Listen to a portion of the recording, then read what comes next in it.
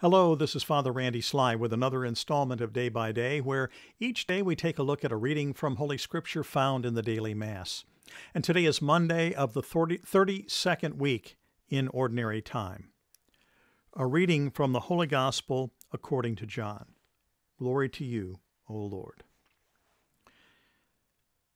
Since the Passover of the Jews was near, Jesus went up to Jerusalem.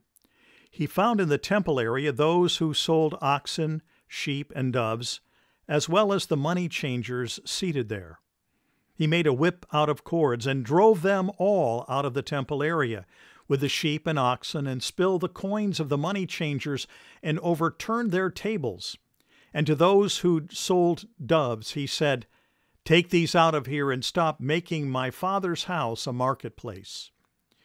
His disciples recalled the words of Scripture, "Zeal for your house will consume me."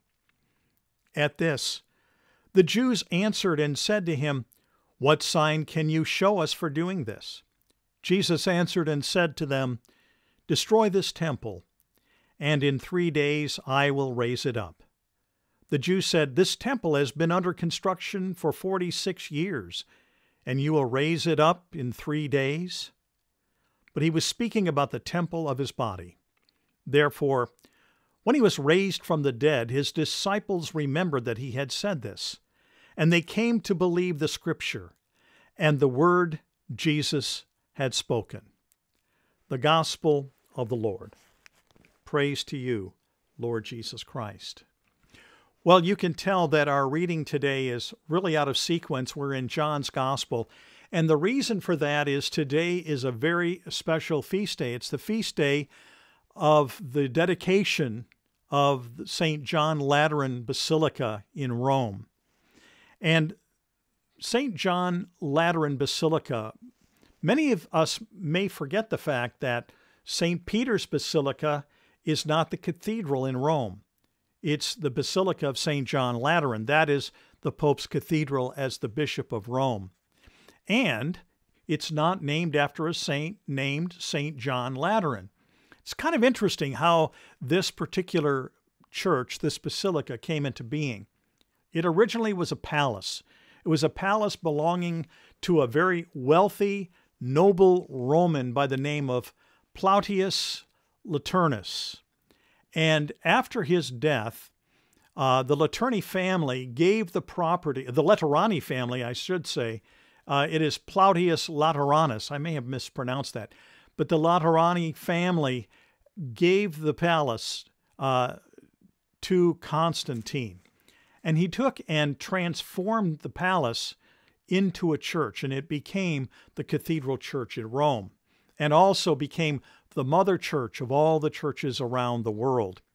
And so we have a special day, not so much to think about a building, but to think about the establishing of the church around the world under the Bishop of Rome, and the fact that from this very early beginning in the 4th century, that we had a cathedral in Rome that was the place where the eyes of the world would turn in terms of the leadership of the popes that followed after St. Peter.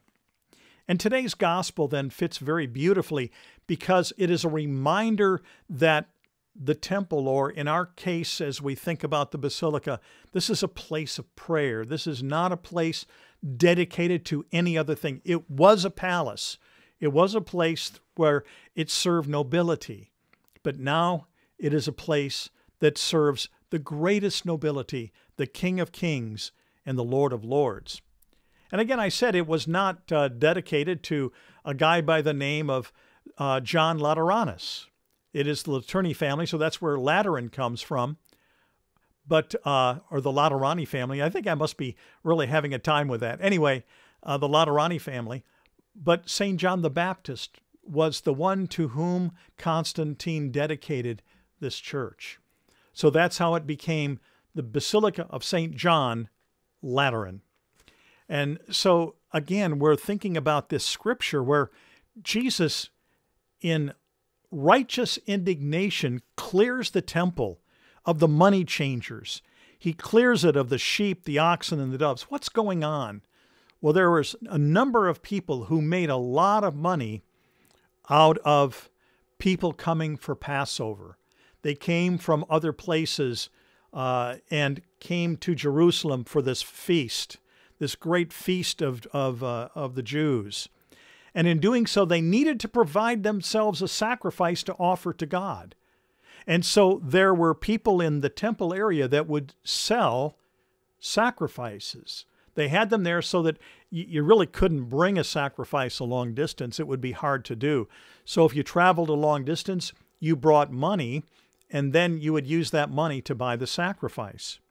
Well, you needed to change that money into temple money from whatever money you had. And so there were money changers. They exchanged currency. Now, let's face it, the money changers are making interest off of the exchange of money, just like they do today. When you go through an airport and traveling to another country internationally, you have to exchange, and usually you pay a fee, an interest fee for doing that. It was the same here. To get to the temple money, you had, again, to pay interest on the money that you gave them. And guess what? When you bought a sacrifice, you paid a commission or interest or, a fee to those people who were selling you the sacrifice. People were making a lot of money out of the Feast of Passover.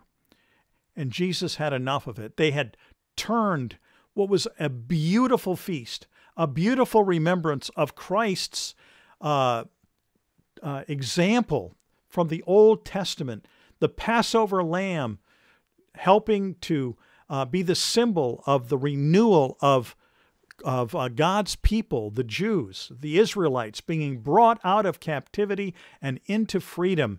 And the Passover lamb was sacrificed, and that blood on the doorpost was what was the reason that the death angel would pass over them, and later they would be free to come out of captivity and into their freedom as they entered toward the promised land.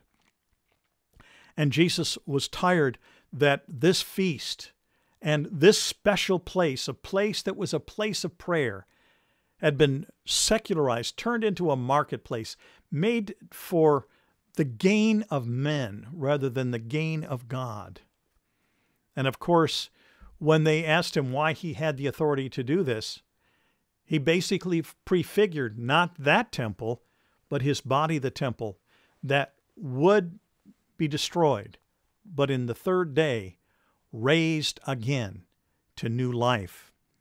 And this is what the disciples remembered after the resurrection.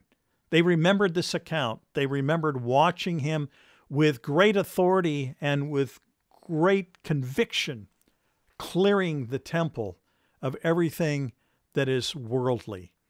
And that's what he did on the cross, is he cleared our hearts of that worldliness, that as we apply his grace to our lives, we too can have that new life where our temple can be the residence of God.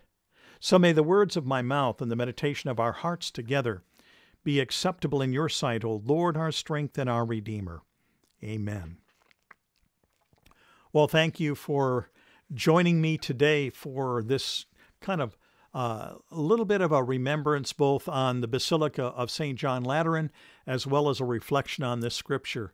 And the Lord willing, we will see you tomorrow for Day by Day. May Almighty God bless you, the Father, the Son, and the Holy Spirit. Amen.